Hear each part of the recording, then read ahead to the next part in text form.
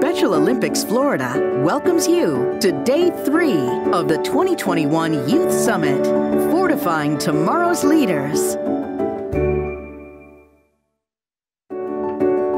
Please welcome back President and CEO of Special Olympics Florida, Sherry Wheelock. Good morning, Special Olympics Florida athletes, Unified partners, and coaches. My name is Sherry Wheelock, and I'm the President and CEO of Special Olympics Florida. Welcome to the third and final session of the 2021 Virtual Youth Summit. Over these past 2 days, you've learned how to cope with stress, how to manage stressful situations, and how the power of music can be used to assist with emotional and behavioral stress. Well, today's session will be focused on introducing 2 additional forms of relief through yoga and mindfulness. In our yoga session, we will focus on providing each of you with a better understanding of different yoga poses and the benefits of those. We will also utilize mindfulness and breath work to provide additional tools that can be used in all facets of life. We truly hope you have all enjoyed the content over the past 3 days, and I look forward to seeing each of you back on the playing field in 2021. Good morning, everyone. Welcome, and thank you again for joining us for Day 3 of the Special Olympics Florida Youth Summit. My name is Sydney Parsley. I'm the Director of Health and Fitness Programs for Special Olympics Florida. We are excited to practice some meditation and yoga today as a group before having a roundtable discussion about mental and emotional wellness. Meditation and yoga are 2 unique practices that can be used to focus the mind and body. In meditation, we focus our thinking on a particular object or thought with the goal of training our brain to be more aware and help us stay calm and stable. In yoga, we can use some of the same techniques as meditation and also include specific body movements. Both practices share many of the same benefits for our minds and bodies. Together, yoga and meditation can help us be more focused in our thoughts and present in our daily lives. They can help us feel more relaxed, both physically and mentally, become more flexible, and become stronger. One of the great things about meditation is that it can be practiced anywhere. At first, it is helpful to practice meditation in a quiet space where you can feel relaxed and focused. But as you do more of it, you can actually learn to meditate anywhere. One of the great things about yoga is that you do not need any special equipment to practice it. It's nice to have a mat, towel, or blanket spread out in the space you're practicing in so that you'll be more comfortable. You can practice yoga inside or outside, or from a chair if that's more comfortable for you. Have you ever tried yoga or meditation before? Let us know in the chat. If you haven't already, we encourage you to find a quiet place that you can sit, lay down, and move around for the next 45 minutes as we have a chance to practice 4 different types of yoga and meditation. Let's begin with a short meditation with Susan Proper, well-being coach and yin yoga expert. Take it away, Susan. Hi, it's Susan Proper. I'm glad you're here for today's meditation. We are going to be doing a happy heart meditation today. So sit back, relax, or lay down and relax. Softly close your eyes and take a few deep breaths. And we'll begin our meditation in just a minute. Okay, you should be ready. Let's start. So, take a nice deep breath and sigh it out. One more time, nice deep breath. Sigh it out. Good. All right, now just breathe normally and relax. Just let your chest rise and fall in normal breathing.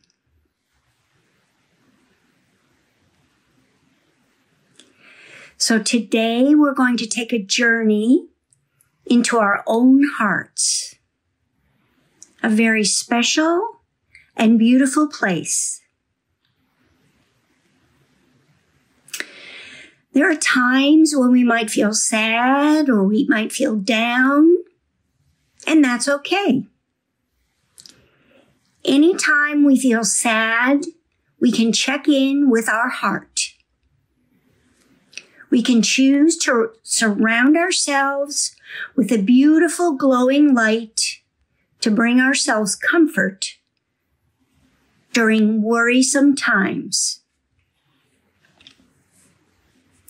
First, you might see this as sunlight, warm, calming, soothing to your body and mind.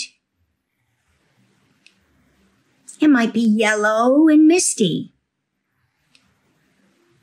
Breathe it in deeply and allow it to relax and comfort you. Notice how it gives you a sense of peace. Feel that warm, glowing light surrounding your body.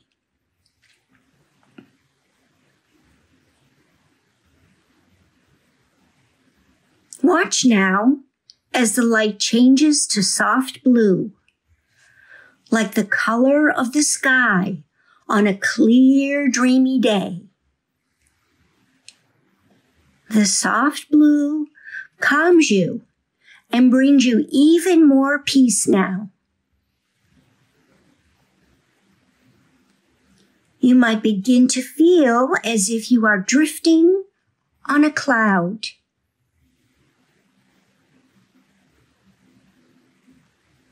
Gently and ever so softly, the light now changes into a pinkish color. Just watch what it does. Breathe in deeply now as you allow the light pink color to gently flow into your body and flow directly to your heart. Feel the gentle light nudge away any hurts. It helps you let go of any sadness and any worry as you exhale.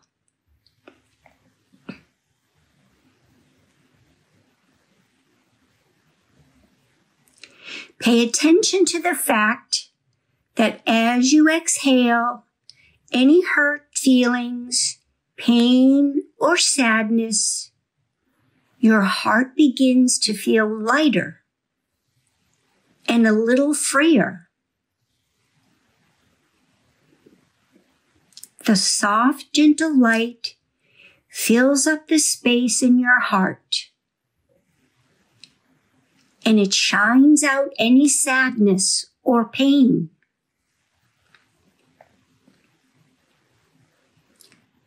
See the soft, glowing light fill up all that space in your heart. Gently, easily, and lovingly.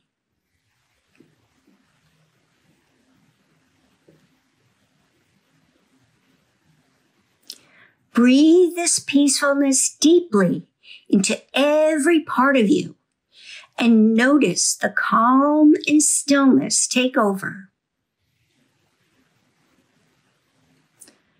Life just feels better. Your heart feels better. This feeling will stay with you throughout the day. Remember that you can always call on this golden light to help you at any time.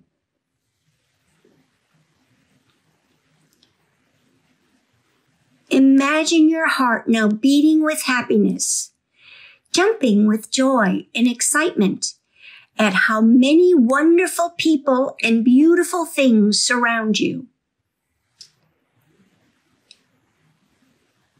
Life is so good, and you feel peaceful. Take a moment just to feel gratitude for all the love and caring that surrounds you. It's so amazing.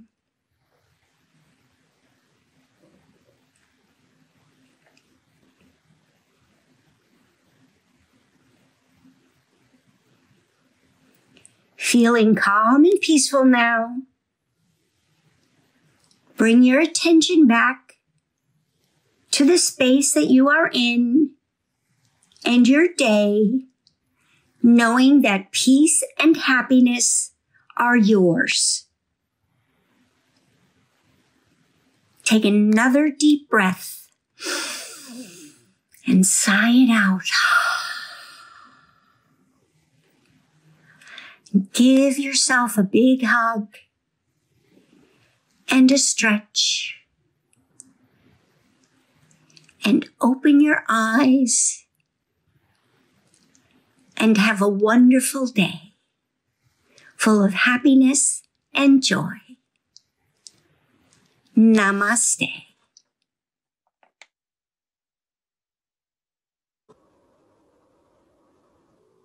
Welcome back, everyone. We hope you enjoyed that happy heart meditation with Susan.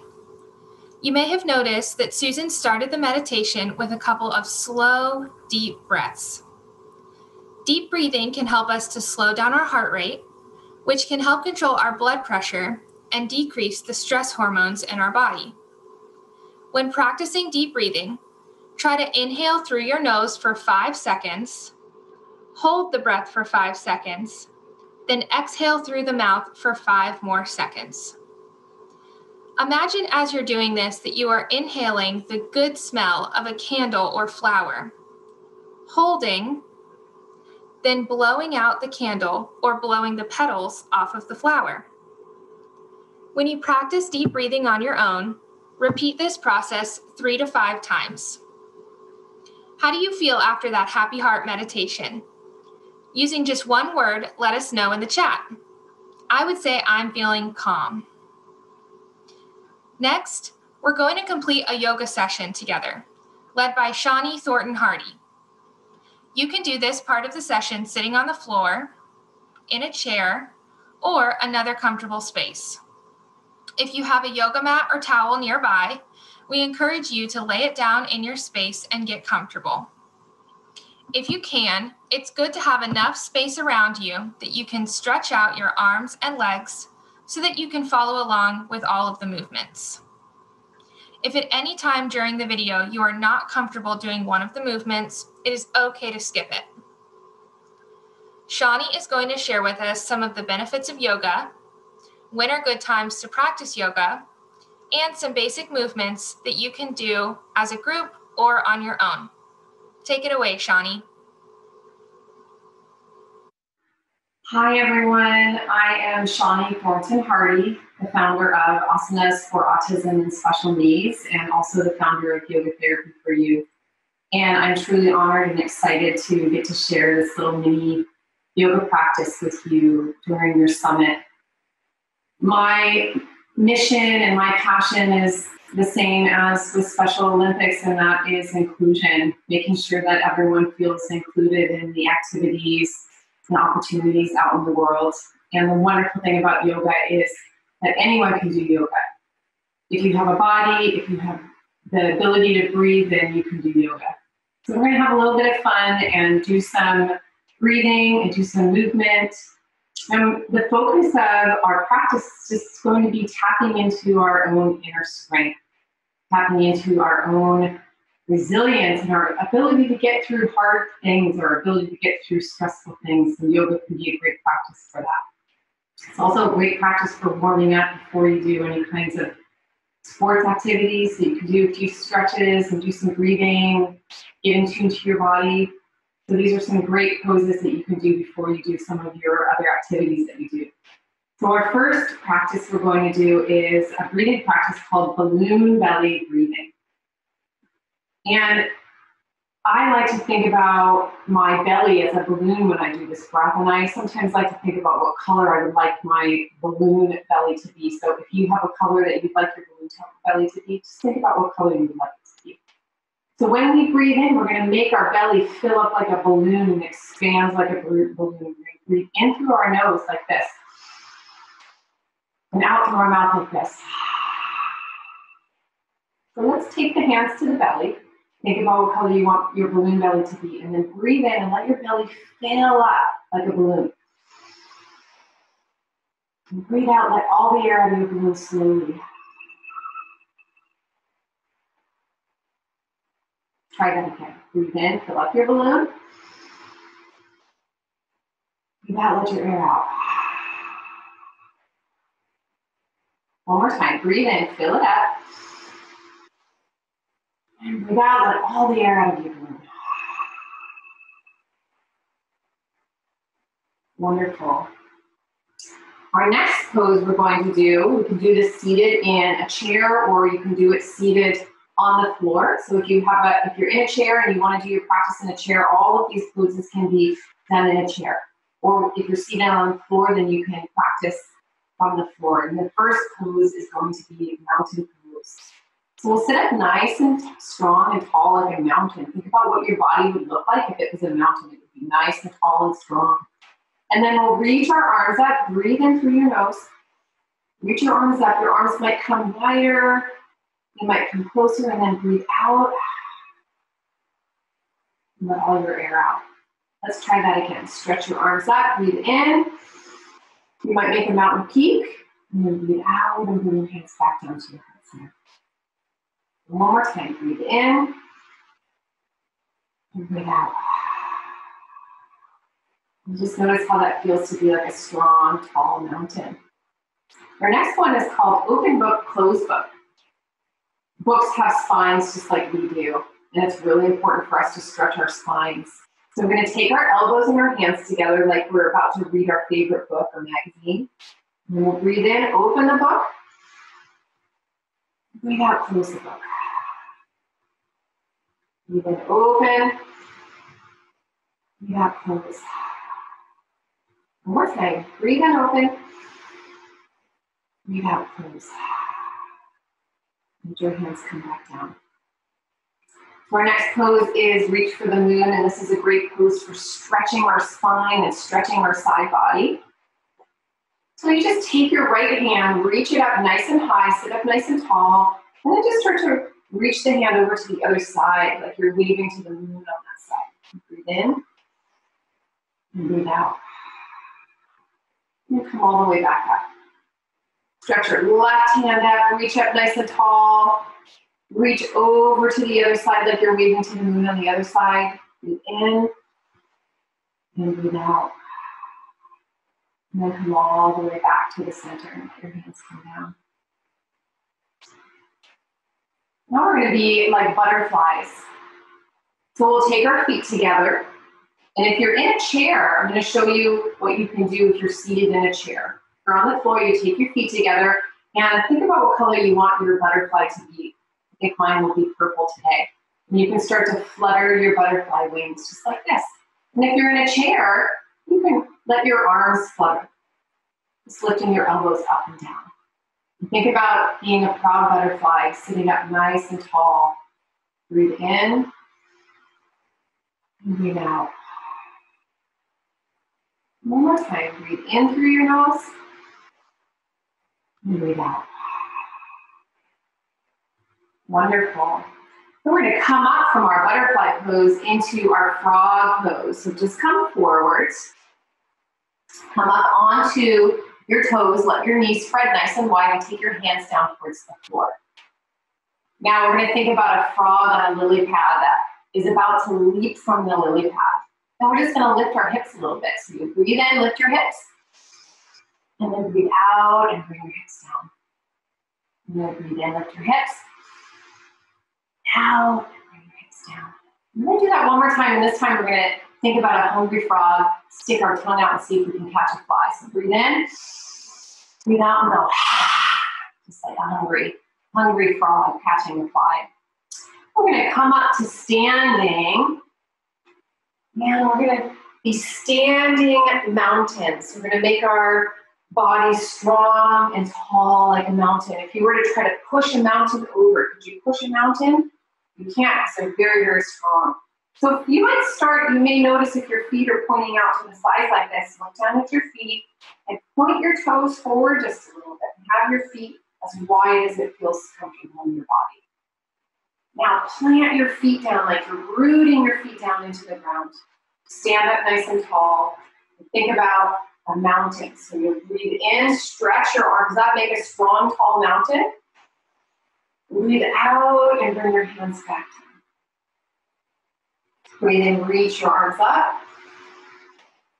Breathe out, bring your hands down. One more time. Breathe in, stretch up. And breathe out and bring your hands down. Now we're going to be bright shining stars, like the bright shining stars that you are. So just spread your feet to the outside of your mat, nice and wide, and see if you can point your toes forward. Now start to stretch your arms out, pointing your fingers away from each other, like a strong, bright, shining star in the sky. Now you might even want to make your fists squeeze tight and then reach your fingers out like you're a sparkling star. So you decide what kind of star you want to be. Or if you want to be a still star, just reaching your hands out. Now breathe in through your nose, out through your nose. And say, I'm a superstar. Awesome, that's exactly what you are. Now you bring your hands down, and we're going to do a yogi jumping jack. So we'll try this together. Bend your knees, take your hands out like this, and on the count of 3, we're just going to jump our feet and our hands together. 1, 2, 3, jump. Awesome, so good. Now our next pose is going to be tree pose. Tree pose requires a lot of focus and concentration. Now, if you're in a chair for tree pose and you're sitting in a chair, you're going to focus on doing the arm movements, like growing the branches of your tree and standing strong and tall like a tree. Take your feet, look down at your feet, point your toes forward, and just see if you can bend your knees and rock back and forth a little bit. Just feel your feet on the earth. And think about a tree, how roots grow up through a tree. We're just going to tap our right leg. Tap that right leg. And then bring your heel right inside your ankle there. So we're going to work on our balance. If you have a wall next to you, you can use a wall. If you have a chair, you can place your hand on a chair or a table, or you could stand against the wall. So press your feet down, make a strong, tall tree. Bring your hands together at your heart and look right in front of you. Find something to focus on. Breathe in, breathe out. You can keep your hands here, or if you want, you can grow your branches. Think about what kind of tree branches you want to have. They could be a palm tree, apple tree, orange tree, grapefruit tree, aspen. Good. Now, bring your hands back. Take that foot back down. Shake your body out a little bit. Look down at your toes. Make sure your toes are pointing forward, and then tap your left leg.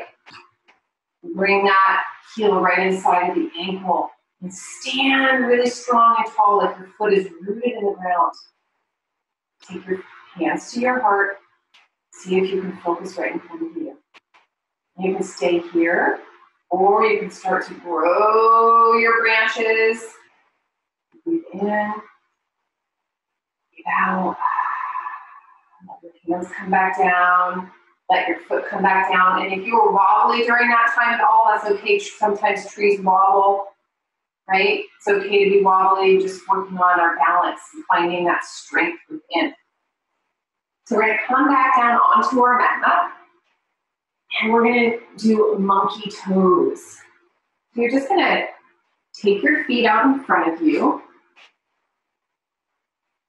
Keep your knees bent, and think about how monkeys like to play with their toes. So we're going to see if we can reach for our toes. So you'll just reach your arms up, breathe in, and then breathe out, bend forward, and see if you can tickle your monkey toes. You can even make monkey noises if you felt like it.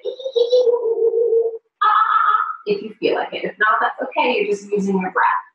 Again, breathe in, reach up, and then breathe out. Come back down to your monkey toes, tickle your monkey toes. And then one more time. Reach up and breathe out. Keep those knees bent.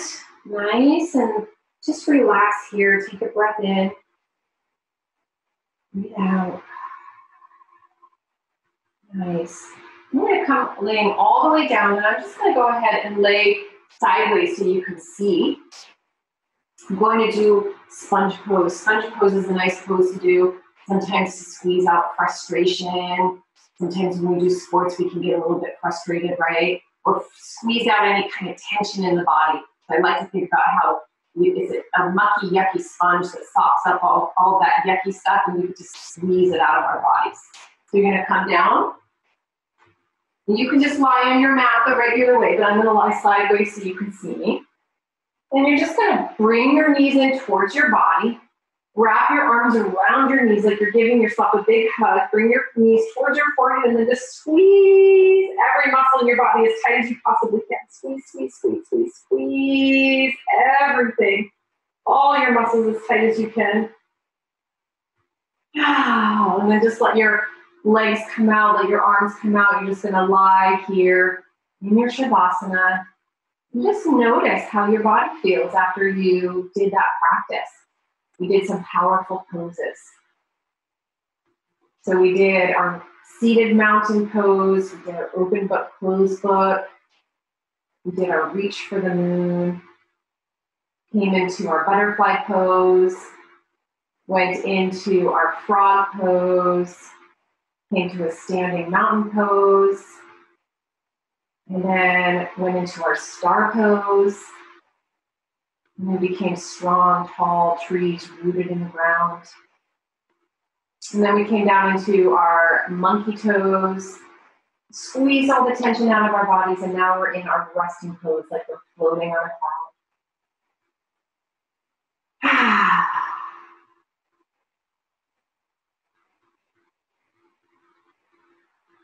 Now, when you're ready, you can stay here for longer if you want. You can stay in your Shavasana as long as you want. It's nice to stay in your resting pose for a while if you can. But we'll just start to wiggle our toes, wiggle our fingers, wake up our body a little bit. Bend our knees, roll over onto your side like you're a cozy cat, resting in the windowsill. And then you're going to come all the way up onto your mat, come back to a seat, and we're going to do a few mantras. Mantras are words that we say to ourselves that remind us of our truth. So we're going to take our hands to our heart and say, I am brave. And you repeat that.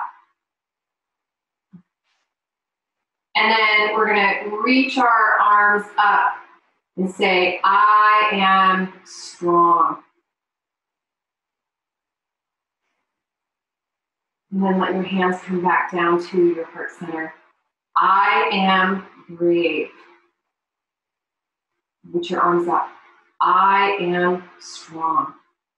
One more time. I am brave. I am strong. And let your hands come back. Thank you so much for letting me share your yoga practice with you.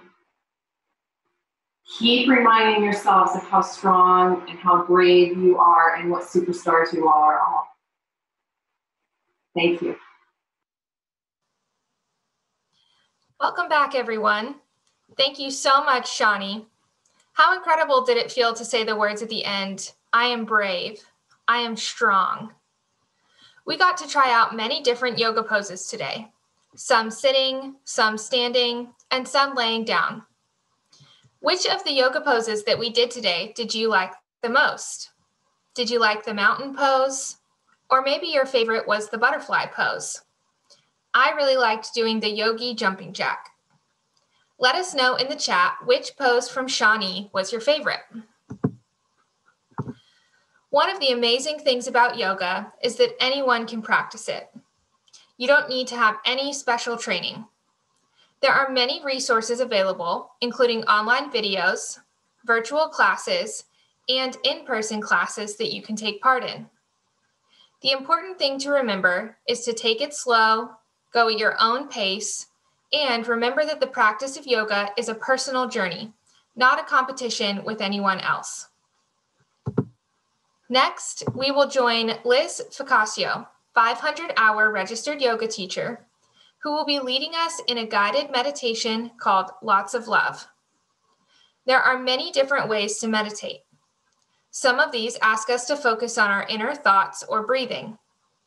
Others may ask us to think about things going on around us. Pay attention to what Liz asks us to do in this meditation and how it is different from what we did with Susan in the Happy Heart meditation. Take it away, Liz. Hi guys, it's Miss Liz here, and I am so excited to bring you today's meditation challenge. Today's meditation is called Lots of Love, and the purpose is to focus on things that bring us joy, both in our hearts and externally. So things that we love about ourselves and our community. And I'm going to invite you today to practice in a space that you feel the most comfortable in. So I'm in my bedroom right now. I have some pillows behind me to make sure I'm nice and comfortable. I'm sitting on a pillow, but you might want to meditate outside or on your couch. You can meditate in the most comfortable position, which could be sitting up, lying down, or anywhere in between, whatever feels good for your body. All right, so to start with today, we're gonna say a few statements to ourselves. You can say these out loud, or you can say them in your mind. Whatever works for you is fine with me. After that, we're going to do a guided meditation through some of our favorite things, and then we'll repeat those statements and we'll finish up for the day. All right, guys, so go ahead, get into your meditation space, into the most comfortable position. And once you've arrived, I invite you to close your eyes and we'll just focus on some breathing for a little bit here, okay? Good. All right. On our next inhale, we're gonna breathe in through our nose and exhale through our mouth. Good. Inhale through the nose. Exhale through the mouth. 3 more times. Inhale. Exhale. Inhale. Exhale. Last time. Inhale.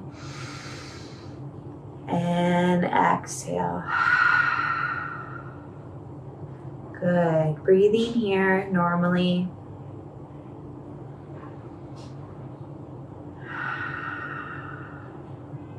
Just noticing how you feel even after these few short breaths. Do you feel excited to take this meditation challenge? Do you feel a little nervous? Maybe you don't feel different at all. Just knowing that whatever you feel is right for you. Good. Now, keeping our eyes closed, we're going to repeat a few phrases. Again, you can repeat them in your mind or out loud. The first phrase is, I love you. Okay. I am worthy. Good. I am enough. I am great. Good. I am helpful. Very nice. And our last one, I am special. Yes, you absolutely are special. Taking a second with our eyes closed here to think about those words that we just said to ourselves.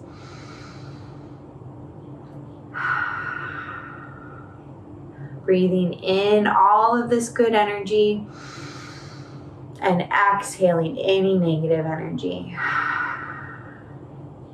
Good. Keeping our eyes closed, let's move into our guided meditation.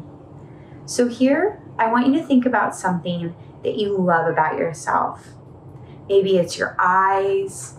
Maybe it's that you're a good joke teller. Maybe you're really good at sports. Just something that's special about you that you think is so great. It can be more than one thing. Good. All right. Now I want you to move on, and I want you to think of something you're good at. This time, get a little more specific here. Maybe it's cooking a certain dish. Maybe you're really good at braiding your hair. Maybe you give the best compliments that always bring a smile to someone's face. What's something that you're good at? Again, it can be one thing or it can be many, many things. All right, good. From here, I want you to think of a song that makes you smile. Hopefully you can hear that song start to play in your head and you have a big smile coming across your face. If you can't choose between one song, that's okay. Maybe it's an artist that you love or a CD. Good. Excellent. Still keeping our eyes closed here. We're going to think of someone or something that you love. This might be a family member or a pet. It might be a memory or a friend. It might be something with all of the above that I just mentioned. But somebody who makes your heart full or something that makes you just feel safe and secure. And you just love being around that person or thing. Good.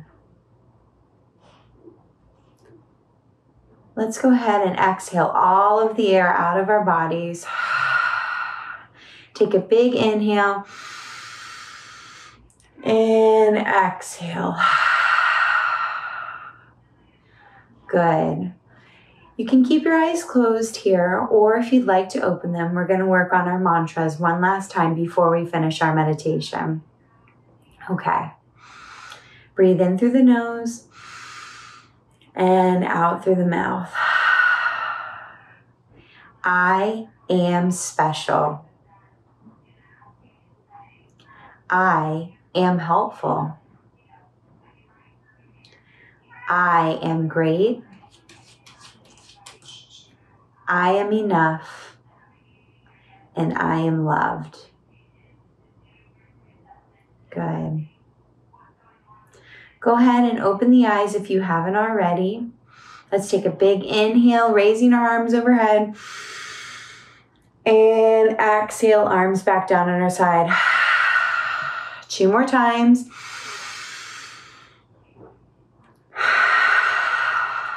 Last one, inhale.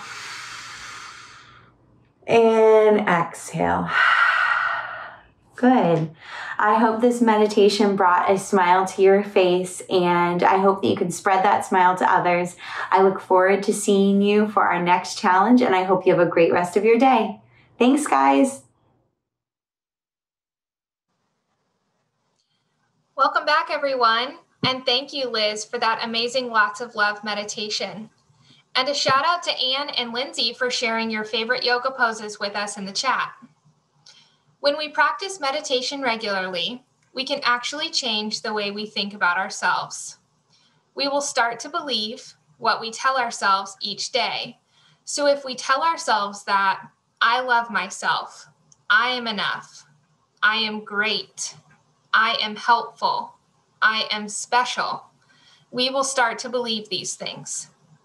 Take a few minutes each morning or evening and repeat these phrases or mantras to yourself. You can also develop your own phrase or mantra. For example, a phrase that I repeat to myself daily is, I do what is best for my wellness. Repeating these phrases can help build our self-confidence and make us think and feel more positively. Do any of you do this already? If so, what is a phrase or mantra that you say to yourself? We'd love to hear it in the chat. We have one final video for the day, before we move into our roundtable discussion.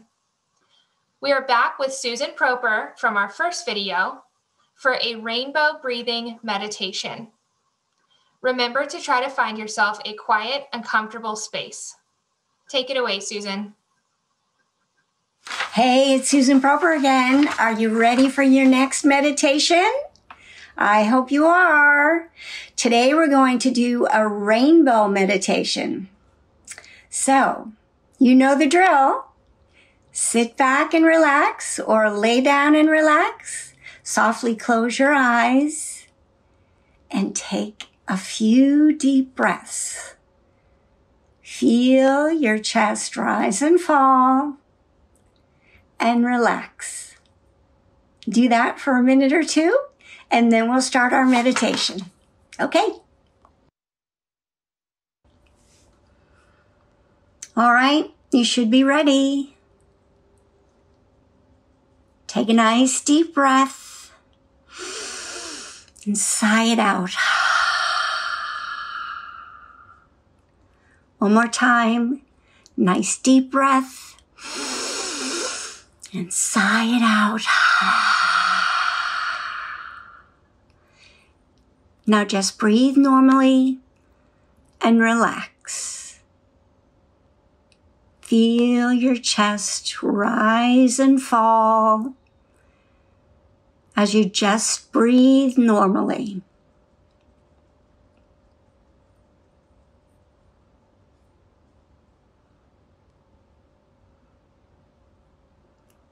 Imagine a big, beautiful rainbow in front of you. See all of its colors. Feel the colors.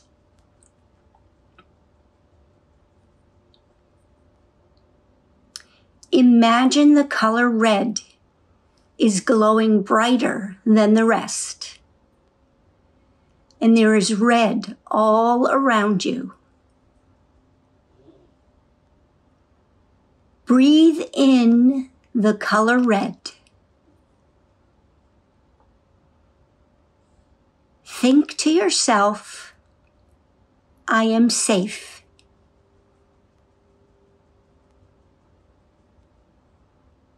Say to yourself, I feel safe.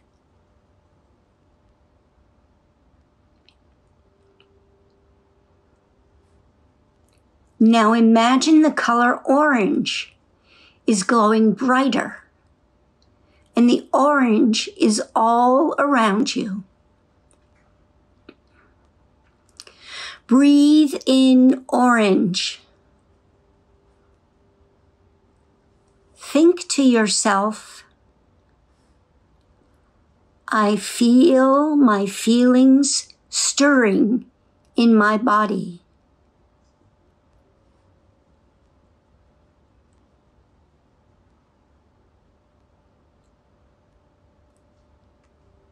Say to yourself, I feel peaceful.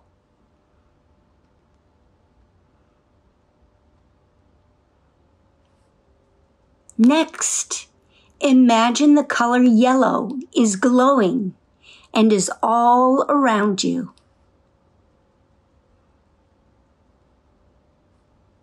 Breathe in yellow.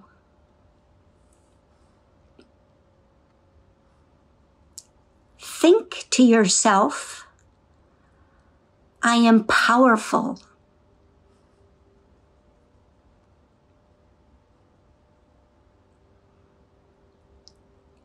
Say to yourself, I feel confident.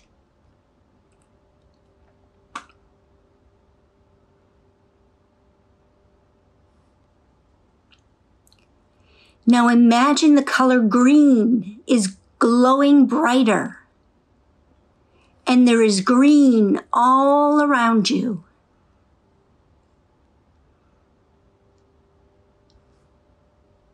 Breathe in the color green.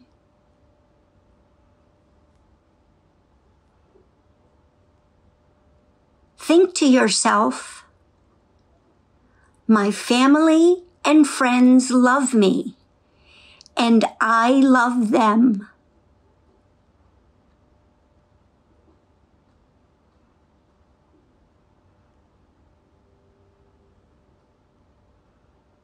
Say to yourself, I feel loved.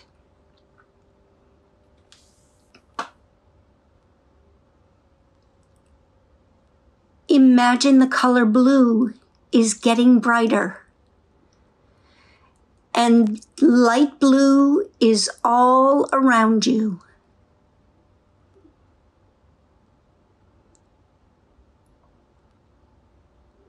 Breathe in the glowing light blue.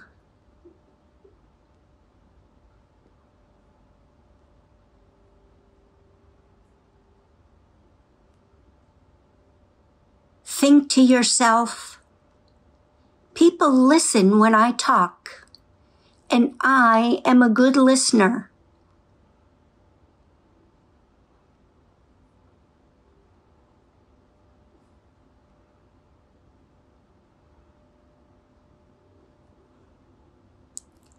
Say to yourself, I feel heard.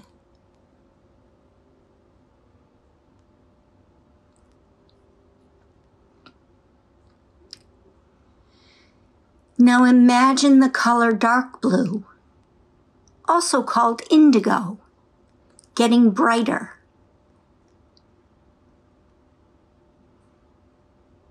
And the dark blue is all around you.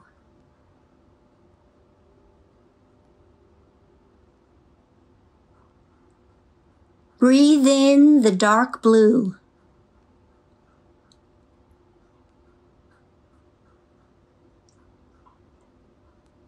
Think to yourself, I have a great imagination.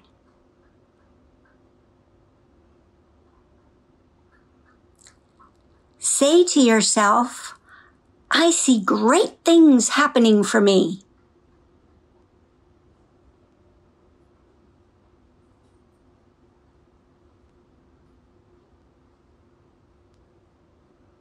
Now imagine the color purple is getting brighter. And the color purple is all around you. Breathe in purple.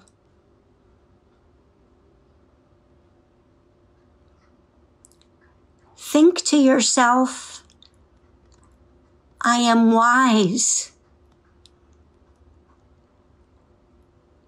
Say to yourself, I am smart.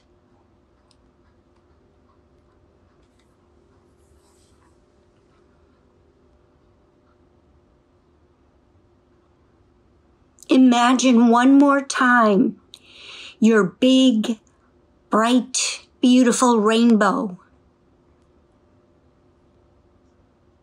And notice if you see anything.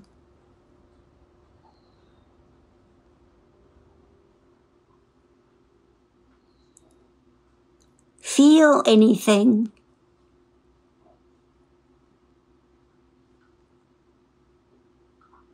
Hear anything.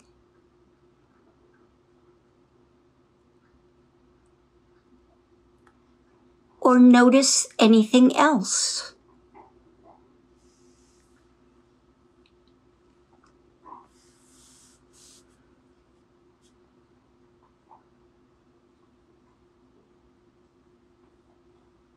Now take a deep breath and sigh it out.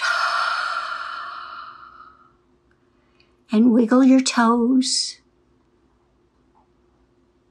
And take another deep breath and sigh it out. And wiggle your fingers. And one last deep breath. And sigh it out. And now gently open your eyes and get ready for a beautiful day. Namaste.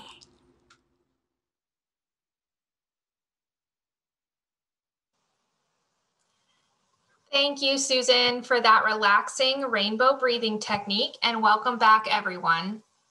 Did one of the colors feel more powerful or more relaxing to you than the others? If so, which one? Let us know which color felt the strongest to you in the chat. That was our final meditation and yoga video for the day. Before we introduce our roundtable, let's recap what we've done so far. First, we learned the difference between meditation, which is focused on our thoughts, and yoga, which is focused on movement. We learned that both yoga and meditation can help us relieve stress and control our emotions. Then, we got to practice 4 different types of meditation and yoga together. You can practice any of these meditation techniques, happy heart, lots of love, or rainbow breathing whenever you like. You can also try out the yoga movements we did with Shawnee and add in your own as well. Now it is time for our roundtable discussion about mental and emotional wellness, led by Dr. Maribel Del Rio Roberts, a psychiatrist and Special Olympics Florida Strong Minds Clinical Director. Our panelists for today include 2 Special Olympics Florida athletes, Jacob and Frank, and 1 Special Olympics Florida Unified Partner, Samantha. Dr. Maribel, over to you.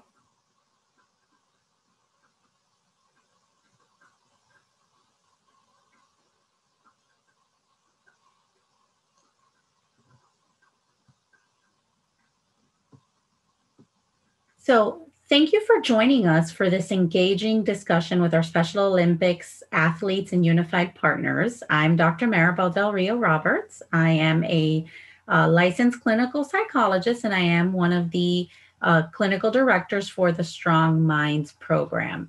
And I'm really excited to be here to chat with our panelists so that we can talk about some of the strategies that help them cope with stress.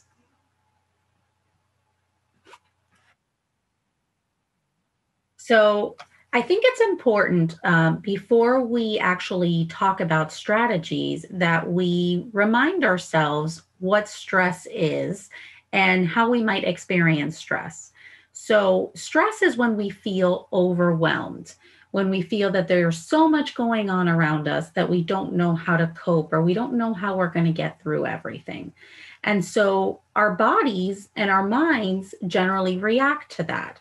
So our bodies might express it in different ways. Our hearts might feel like they're starting to race. We might start to feel butterflies in our stomach. We might feel it in our heads, or we might feel sweaty palms. So I think it's important that we gain insight from our amazing athletes and unified partners regarding things that work for them. So let's go ahead and have each of them introduce themselves a little bit.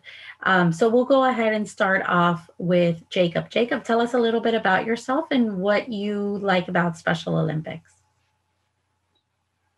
Hi, my name is Jacob Sayre. I'm 30 years old.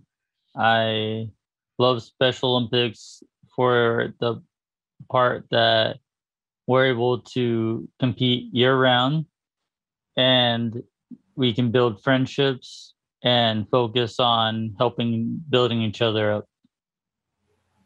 Wonderful. Thank you, Jacob. Frank, tell us a little bit about yourself. Oh, my name's Frank Russell. I'm 20, and I've been an athlete for 8 years. Wonderful. Do you want to tell us what sports you're involved in? Well, as of now, I've been doing swimming, running, and cycling, and all that is for training to the triathlon. I'm also in a competition with volleyball and tennis. And I'm also doing weightlifting. Great. Wonderful. Thank you, Frank. Sammy, go ahead and tell us a little bit about yourself. So I'm Samantha Meter. I'm currently a second-year rising junior at the University of Florida. I've been involved with Special Olympics pretty much my whole life because my sister is a Special Olympics athlete focusing on gymnastics. And so the past year I served as the UF Special Olympics community outreach director, and this year I'm going to be the U.S. Special Olympics president. Great, wonderful. So we thank you all for being here. We know that the past year has been stressful for many. Things have changed and we've had to adapt and learn how to manage our stress in different ways. So I would love to hear a little bit from each of you in terms of your experiences. So Sammy, I want to start off with you. Can you tell us a little bit about how do you know when you feel stressed? I think, of course, the first thing that I recognize is that my heart kind of starts racing, like you mentioned. I start having all these thoughts piling up in my brain, and then I start finding it a lot more difficult to concentrate, and I just kind of start to feel overwhelmed. So those are kind of like the beginning signs for me when I know that I'm starting to get really stressed. So I think the first thing that I have to do when I start to notice these signs is kind of stop and take a breath, which is why I think all of the practices we've been doing this morning have been so helpful, because they kind of focus on first just making sure you're getting that oxygen to your brain, taking a moment to breathe and kind of recognize what's going on in my body and how can I better serve my body, and how can I focus and calm down so that I can do effective and proactive work. Absolutely. And you've made some really important points. Taking the time to recognize, where am I feeling stressed? Taking the time to slow down a little bit and to do things like taking deep breaths can be very helpful. So thank you for sharing that with us. Frank, tell us a little bit about, how do you know when you feel stressed? Do you feel it anywhere in your body? Well, I'll feel stressed when I happen to be tired. And when I'm tired, I go upstairs and recollect my thoughts. And when I recollect my thoughts, I relax. Great. So when you start to realize that you feel stressed when you're tired. So being tired is a trigger for you, it seems like, and going upstairs and lying down and just being able to get your thoughts together sometimes helps calm your body down a little bit. Great. And we're going to talk a little bit more about some of the other strategies that you all use in just a bit. Jacob, when you're stressed, do you feel it anywhere in your body? Do you feel your thoughts are racing? Do you feel your palms get sweaty? Do you feel it, your stomach? What happens when you feel stressed? When I get stressed, I notice that, like to what you were saying, my hands do tend to get sweaty. I might tend to talk a lot more. Might feel nervous or start feeling anxiety just out of the blue, which will help me to figure out, okay, something's up. Why am I stressed? And at that moment, I just have to figure out, okay, I need to stop myself and take a moment to evaluate, why am I getting all stressed out? Absolutely. And there are many different things that can make us feel stressed. Sometimes some of us become stressed when we're about to compete or we're about to perform and we feel pressure in certain situations. For others, it might be being in a new situation or meeting new people. For others, I know for myself, when I have a lot of things to do and I don't think I have enough time to get them all done, that can be a stress trigger for me. So we all have different stress triggers. And sometimes it can just be not waking up and not feeling yourself that day. So Jacob, maybe you can start us off and tell us a little bit about what are some of the things that you like to do that help you relax? One of the things that I notice can help relax, help you relieve stress, get your mind off of things where you can just focus on one thing and also it's good for your mind, is building Legos, which isn't childish for a lot of people who think that. It's actually something that's proven to help your mind. And I got an example of something here. This thing, if I can get it to show. We see it. It's a little bit cutting out on it, but what it is a Y-wing, but off of Star Wars, but it has like 1,000 something pieces on it. And the thing is, when you're trying to put like a puzzle together, you really have to think hard about it. So you have no time to focus on anything else. So if you're not focusing on anything else, you're focused on one thing. It helps you to not focus on the stressful things. So you're redirecting yourself to something that's more beneficial to you. And you can do this with other things too. Like, for example, if you're stressed out about something, you can go to like a hot tub or something with like steam, because steam is a good thing to relieve you of stress.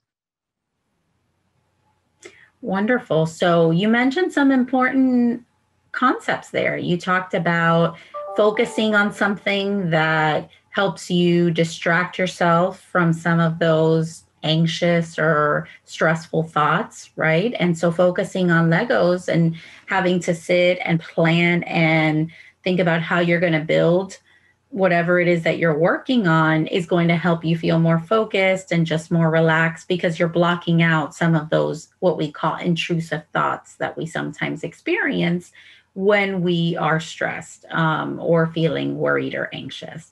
So that's a wonderful strategy. Maybe it's doing something relaxing for your body, whether it's getting a massage or going into the pool for a swim or a hot tub. Water tends to be very relaxing as well. So those are some great strategies. Thank you for sharing those, Jacob. Frank, what about you? Tell us a little bit about, I know you mentioned you like to quiet your mind. So tell us a little bit about how do you do that? I recollect my thoughts and meditate. Excellent. So meditation works for you. Is that something that you practice regularly? Do you tend to meditate every day or, once or twice a week? Is that something that you usually do? Once a week. Once a week. Wonderful. And there are many different ways that we can meditate. Sometimes we can close our eyes and picture something relaxing that we find enjoyable or relaxing. And other times we can use an app or listen to a video or relaxing music, and that might help us relax. Is there anything else that you like to do that helps you relax? Is it doing anything physical like playing sports or going for a walk?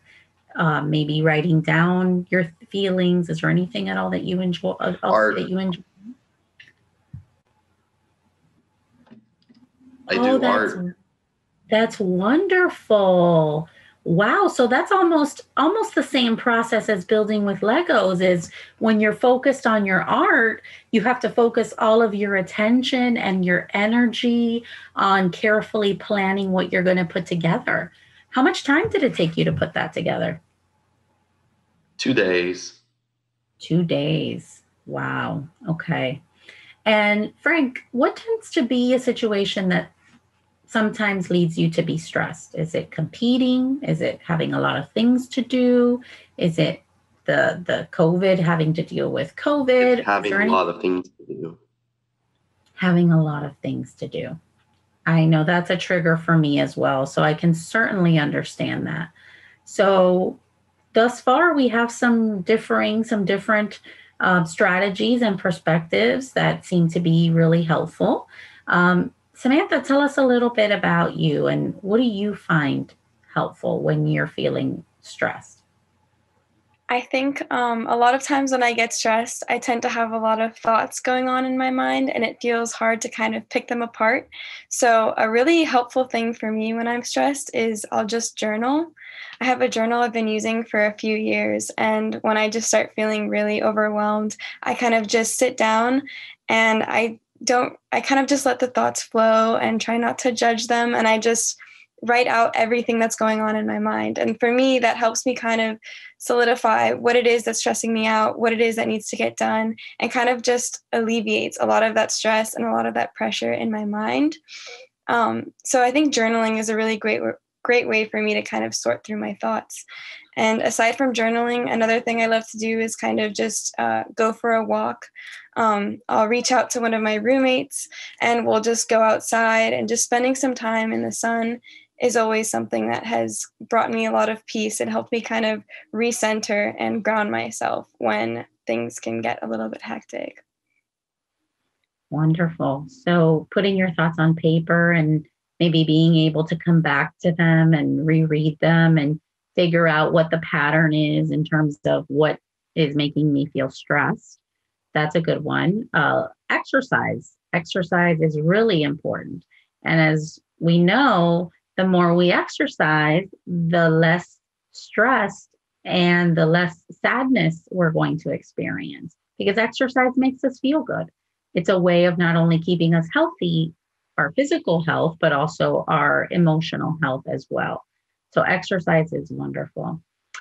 What about talking to someone about your feelings, about your stress? Do any of you talk to anyone about your stress or how you feel when you feel stressed and seek out some support?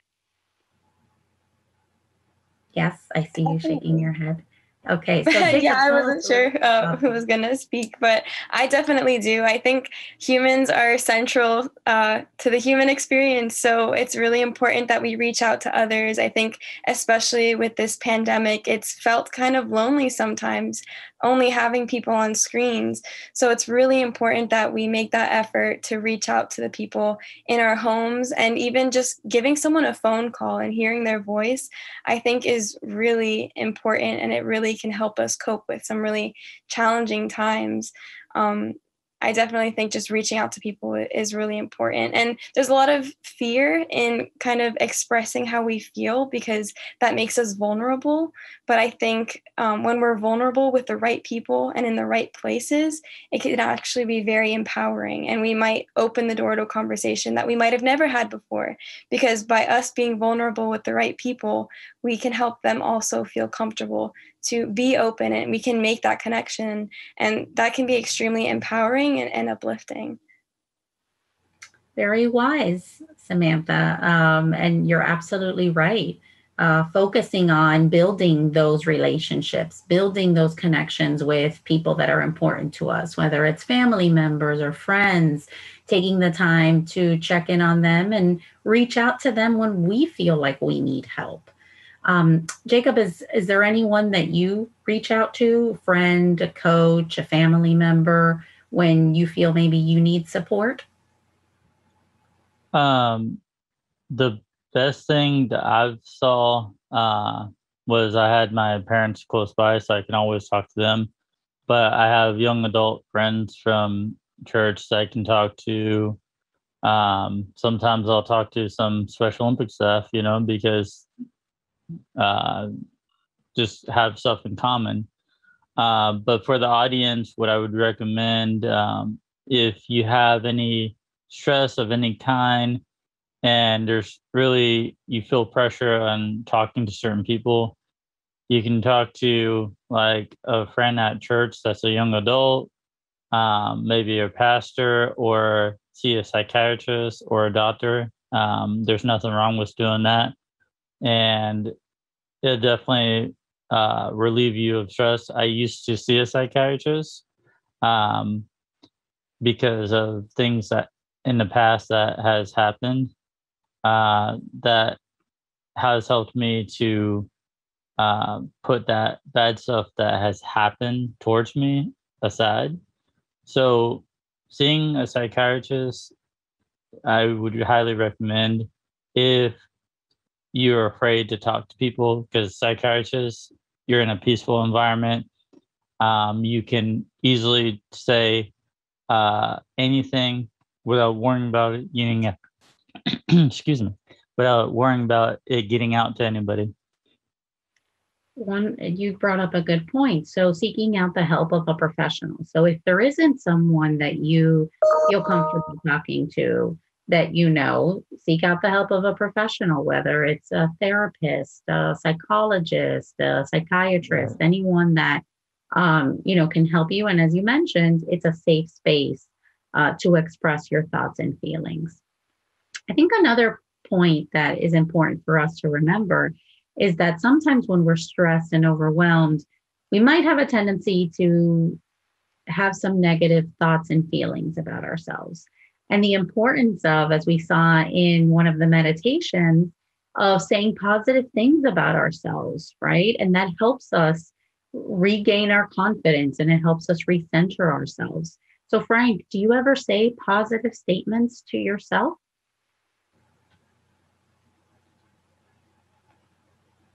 Excellent. So things like, I can do it, I've got this, I'm going to get through it, I'm strong, I'm smart. These are all examples of positive self-statements.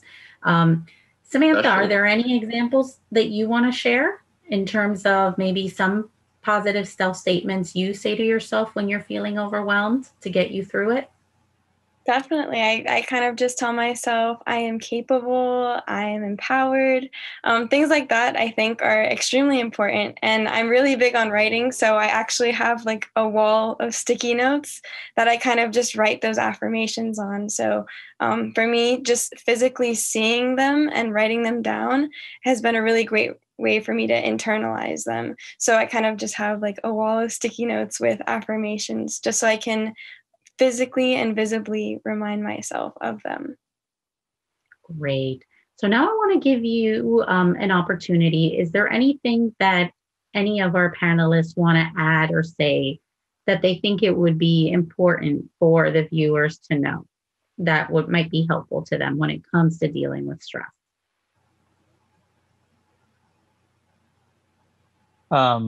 So I know not everybody is religious, but this definitely, I believe, helps.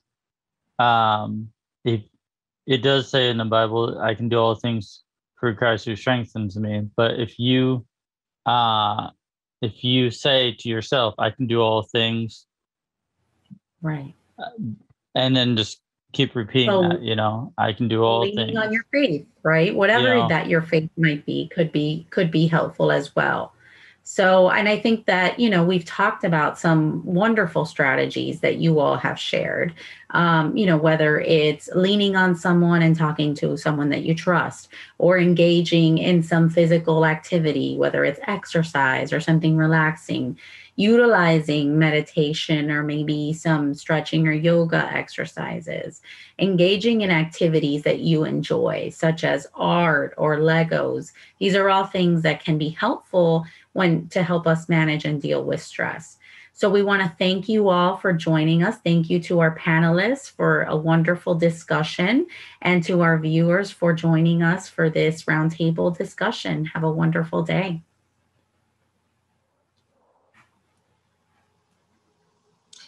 Thank you so much, Dr. Maribel, Jacob, Frank, and Samantha for that roundtable discussion. It's so important to highlight that yoga and meditation are just one of many different ways that we can manage our mental and emotional well-being.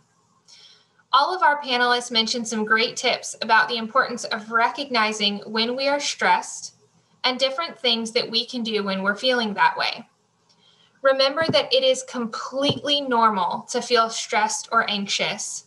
We all feel that way sometimes, and that it doesn't mean that anything is wrong with your body or mind.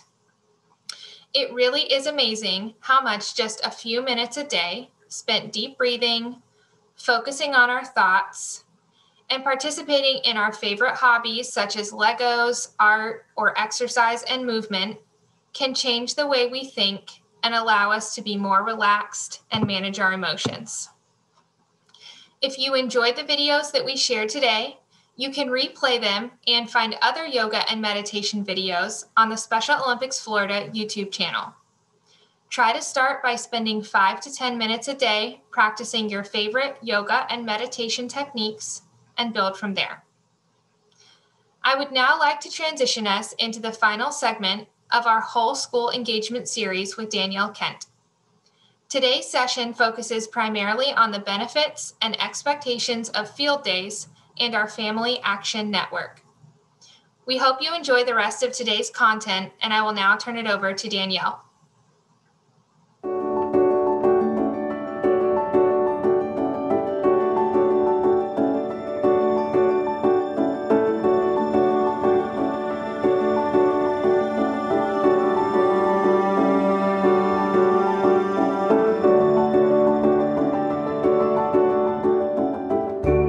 Everyone, and welcome back to our virtual youth summit. We're so happy that you're back again to learn a little bit about our whole school engagement and community engagement initiatives. Today, we are going to be talking about field days and our Family Action Network with Hannah. So we're very excited to have her here today.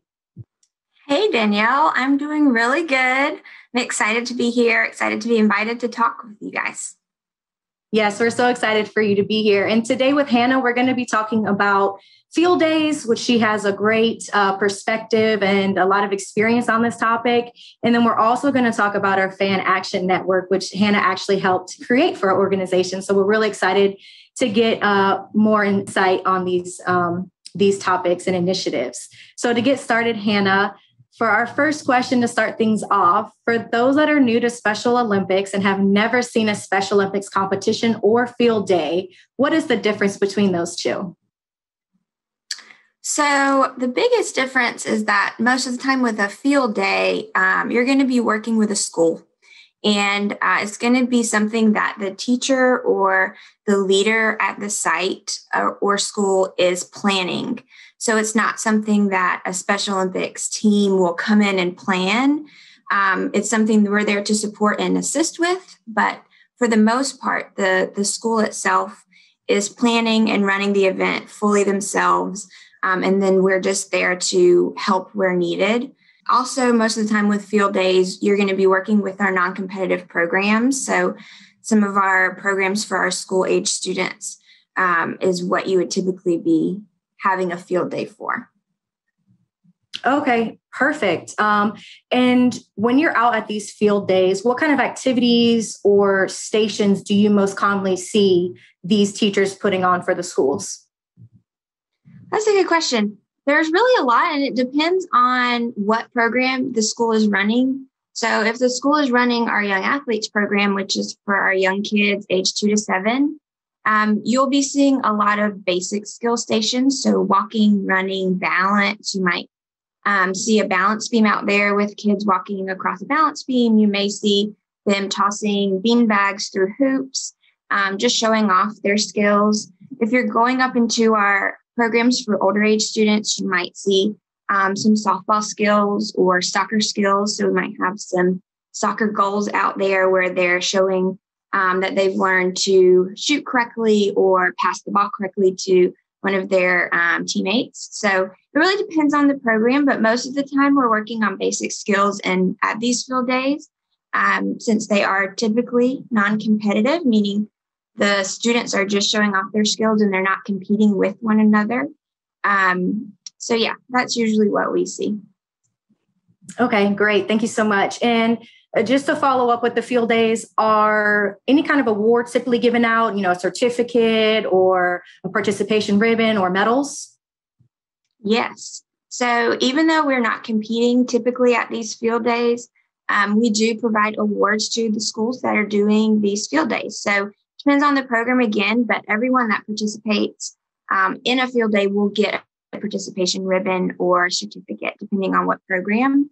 And even with our motor activity training program, which is one of our non-competitive programs, we actually give medals for that field day. So it's really a special event, and it really makes the event really fun and exciting to really be earning something. Yeah, so I was going to say everybody loves getting some kind of award or ribbon at the end of a fun field day for sure. Oh yeah. So yes. So Hannah, what kind of benefits have you seen in regards to a field day, a school hosting a field day? So I think some of the main benefits we see is family engagement, one, because a lot of the times at these field days, the programs that are running them, most of the practices and the participation is happening during the school day.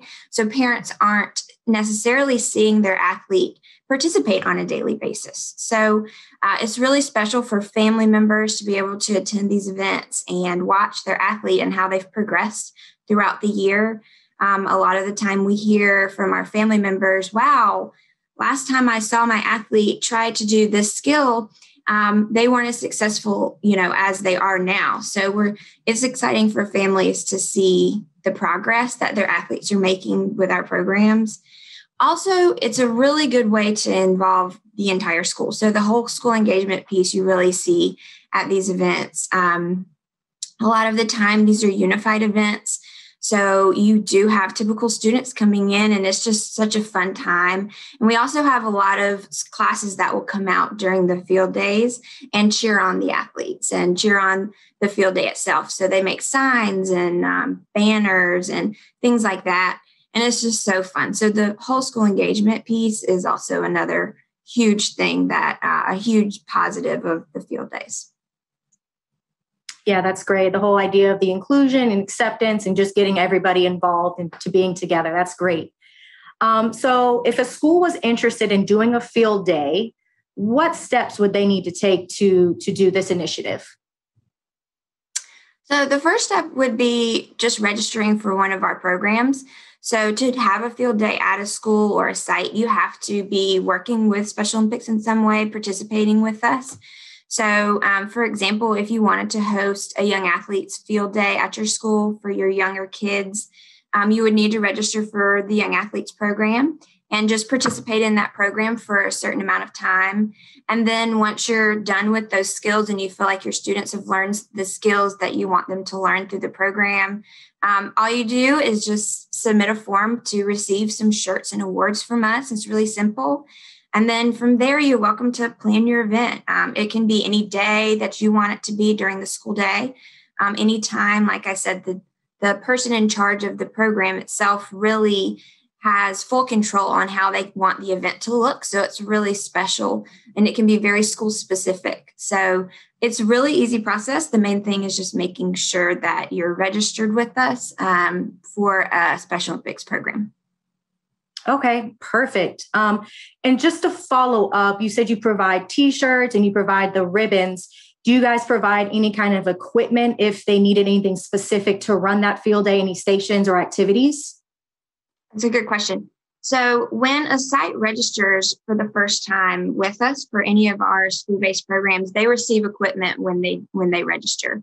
So any equipment they would need for that field day, they already have. We do provide some other resources for the field day. So we ourselves, the Special Olympics staff, are there to assist in any way that is needed.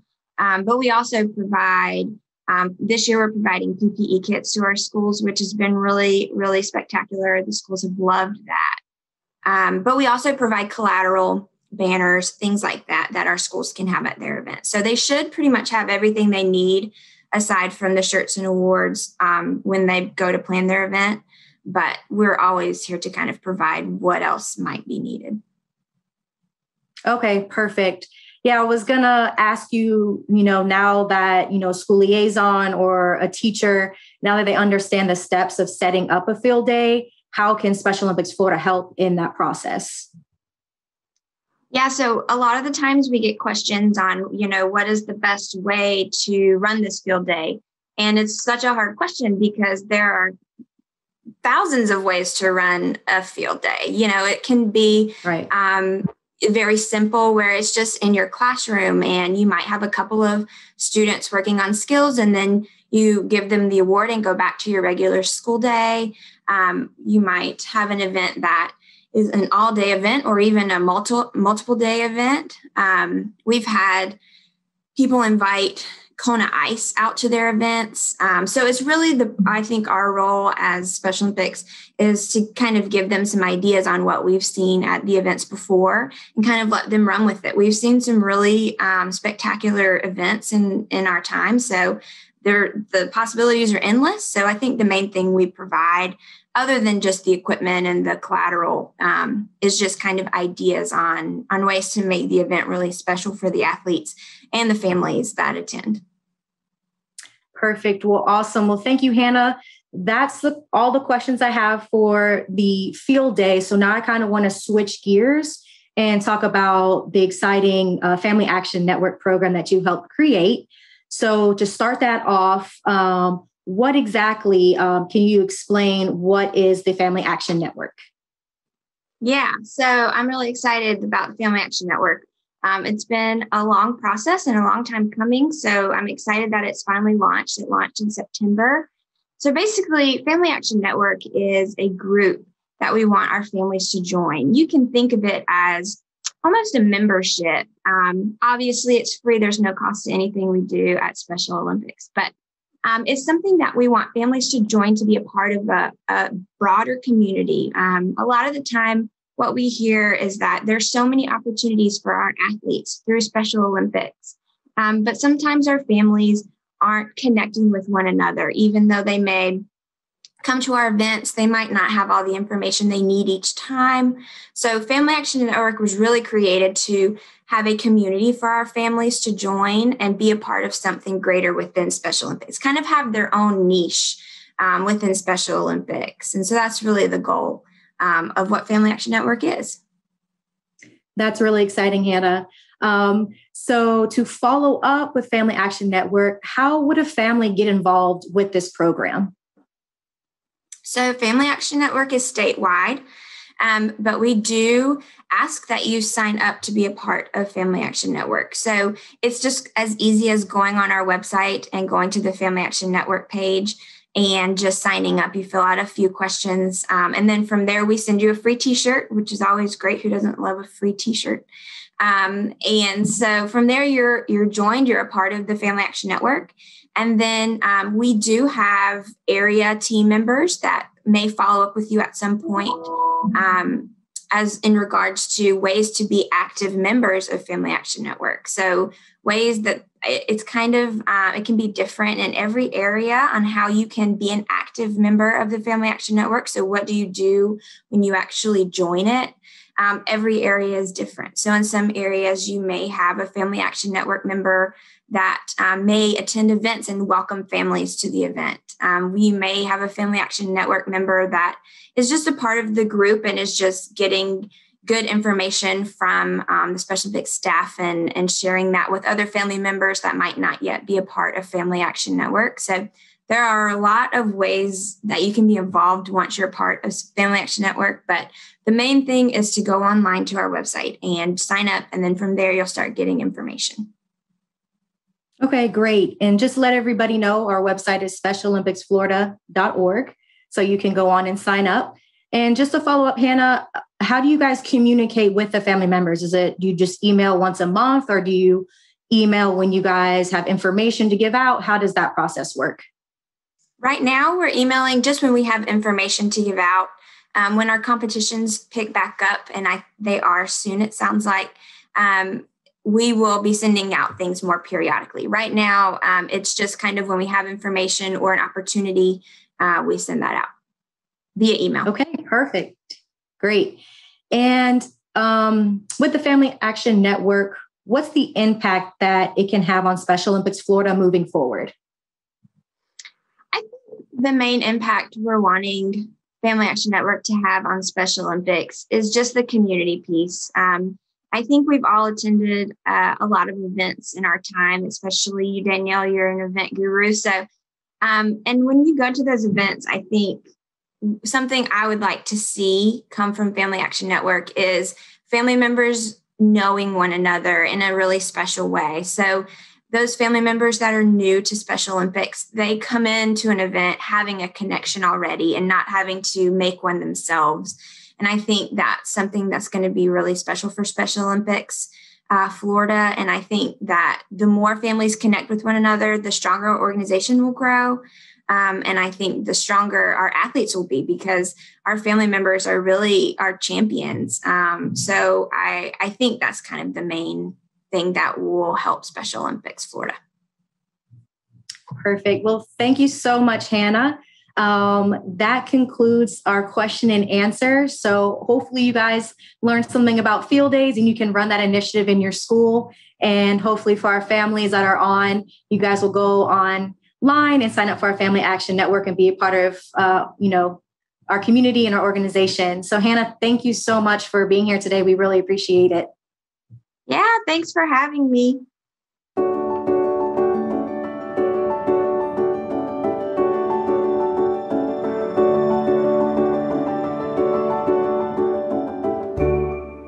All right. So we just finished a great segment with Hannah on Field Days and Family Action Network. So now we're going to switch gears here and we're going to talk about another initiative with Joseph Justin and Logan Alvarez, two unified partners. And we're going to have a discussion about pep rallies and team send-offs. So guys, thank you so much for joining. How are you doing today? Good. Doing all right. Good. Awesome. Excellent. All right. So let's go ahead and get started. So for Logan, I'm going to start off with you. This question is for both, but Logan, how did you get involved as a unified partner?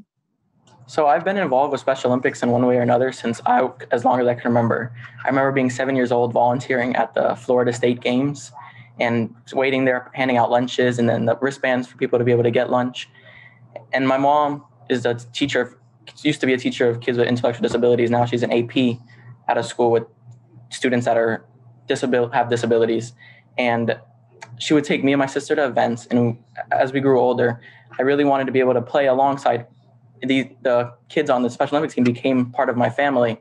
And I wanted to be able to play alongside with my family and be able to compete and seeing how much fun they were having. So when I got to high school, it was my main goal to create a unified team so that I could become a unified partner and be included in this atmosphere, this amazing atmosphere that's created by being in a unified team. Awesome. That's great that you brought that program into your school. It does a lot of great things for our athletes. And Joe, same question to you. How did you get involved as a unified partner? So I actually first got involved as a unified partner back in middle school. Our school had just created the unified sports program the year before, and our principal came and was looking for students who'd be interested in not only being part of the class, but being part of the unified sports program that went along with it. And I'd already known a few of the kids that were in the unified sports team because we went to elementary school together, and his name was Raquan. And we had a really good connection back in elementary school, always playing together. And I knew, let me give this a shot. And once I did, I knew I wanted to do it all throughout high school. That's awesome. All right, Joe, I'm going to start this question off for you. This is for both of you guys. But Joe, what was your favorite part of being a unified partner? I say my favorite part about being a unified partner was the friendships I got to make along the way and seeing the impact that our team had on not only our community, but the school as well. Awesome. And Joe, do you still have those friendships with the athletes that you played with on your unified sports teams? Yes, I do actually. I'm not in Ormond Beach right now where Seabreeze is at, but every time I go back, I visit my team. Yeah. That's awesome. They're still in school, so it's cool. Yeah. Yeah, it's awesome creating those lifetime friendships and bonds with our athletes. And Logan, same question. What was your favorite part of being a unified partner? Just being able to be in the inclusive environment that Special Olympics creates and seeing how much of an impact it makes in the school and the community and just seeing the excitement of people from all different backgrounds being able to come together and compete in sports together. Not even if they didn't play sports previously, they were able to help out and just see the excitement and how people are making memories that last them a lifetime. Yes, that's awesome. Thank you so much. So, Joe, I'm going to start off with you. Can you talk about a time that your school had a send-off for one of your unified sports teams and how that impacted the entire school? Yeah, so actually, one of the best send-offs I've ever had was for unified flag football. And how it happened is we had our flag football team was going off to state, so we were having a pep rally. And unlike other pep rallies where we were kind of held into the gym, we were actually in the courtyard, and we had the band, we had the cheerleaders, we had all the raging students surrounding us as we're getting ready to go to Orlando to compete. And I've never felt so much school pride in one place before. And it left an everlasting effect on the students, getting to be a part of an entire school community and knowing that you had teachers, students, faculty, everyone just supporting you as you make this journey. Yeah. That's awesome. And to follow up with that, Joe, do you feel that that send-off made the athletes feel included and that they were going out to represent their school? Oh, without a doubt. I mean, I have played sports my entire life, and getting in that environment where you have an entire community like your school backing you, it just, all you can feel like is that you're doing it for them. You know, you put all that hard work in through practice, through playing games just to get to where you are now. And inclusion, yes. I mean, how can you not feel included when you have 1,000 students surrounding you? But I think the amount of like pride that we all felt as we went on, just, it was everlasting. Yeah, I'm pretty sure that was a big experience that our athletes will never forget. And that's something at Special Olympics that we want to do. We want to help create those memories and those experiences. So Logan, I know you had a pep rally at your school, Miami Southridge Senior High School, when you were recognized as a top 5 ESPN banner school. Can you talk about that pep rally and that experience that you had with the whole entire school? Definitely. So my school had many pep rallies where the unified team was included in the pep rally. Like we would play soccer and all these different sports. And then with my mom as the coach and with the principal's help, they'd always make sure we were included in the pep rallies and always had a time stamp, because normally we were short on time at the pep rallies, but they always made time for us. And you could really see the enthusiasm in the school. Like it reached out to different groups of people and students that normally wouldn't have known about Special Olympics. And being spotlighted in a pep rally really gained support and people's interest to want to join the club. So not only just students, but teachers wanted to help coach, and then administrators wanted to be a part of it as well. And then everybody became willing to do whatever they can to help out and help us reach the certain points that we were really striving to reach. That's great. So that exposure helped to bring about Special Olympics and have everybody involved. That's great. And to follow up, Logan, we know that you guys had a pep rally where your school was recognized as a top 5 ESPN banner school. So we know ESPN was at your school. We know this was a huge deal. So can you talk about how that pep rally went and how that just energized the whole entire school? The ESPN pep rally was an amazing experience. This is probably one of a lifetime. I can remember just the excitement of everybody, the partners, the athletes, the entire school. Over 800 kids were in the gym, and they all had Special Olympics shirt. And just seeing how much of an impact Special Olympics has made on the school, but then also how inclusive it became. And the pep rally really highlighted that, just seeing all these different students and teachers and administrators and being recognized by ESPN shows that hard work towards inclusion is possible. And no matter what the barriers are, it is possible to reach inclusion and spread it in throughout the community. That's awesome. And that was a great moment for you guys to be recognized as a top 5 unified champion school. It's an amazing accomplishment. So you did mention before, Logan, that your unified sports teams were recognized in the pep rallies, which is great.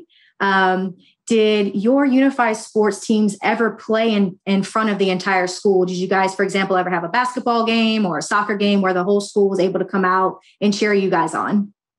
Yes, we actually did. We had a soccer game in the gym. It was more of like soccer skills, like goalies and then trying to score. And then like we had the principal get involved. He was playing goalie and the athletes were scoring on him and made him kind of look bad because they were really good. And then like all the different groups of people were also included. So it wasn't just the unified team. So we got everybody included in the game. And that really helped us gain more exposure and gain awareness for Special Olympics to show that the athletes and the partners, there's no barriers in between them. That it's just a competitive sport and a disability doesn't stop anybody from reaching that. Yeah, it's great how sports can bring everybody together. And Joe, same question for you. At your school, at Seabreeze High School, did you guys ever, your unified sports team ever play in front of the entire school? Yes, we did actually. We actually played a basketball game, and how it worked is we had students purchase tickets just like as if you were going to watch a theater show, right?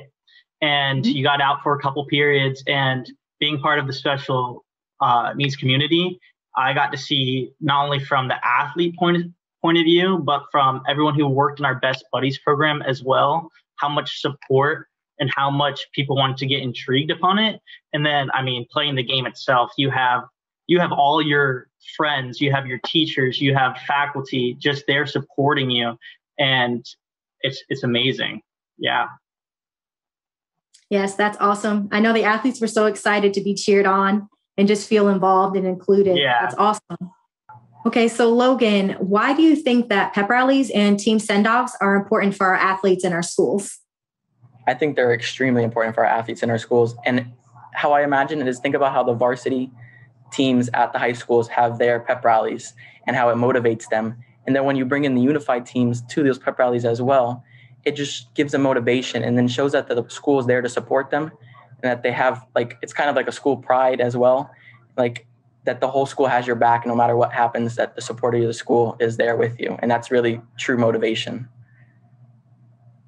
Awesome. And same question to you, Joe. Why do you think that pep rallies or team send-offs are important for our athletes in our schools?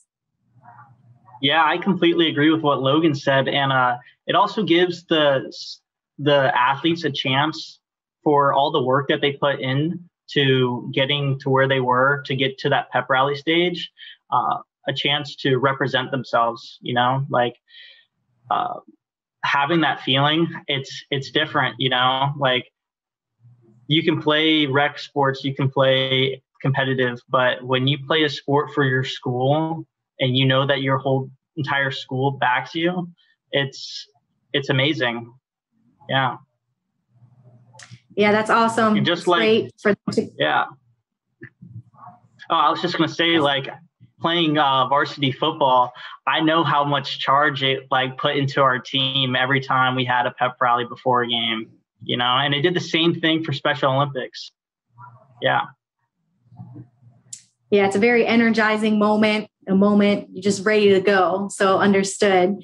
All right. Well, Joe and Logan, thank you so much for your time and discussing the pep rallies and the team send-offs with us today. Hope you guys have a great rest of your day. Thank you.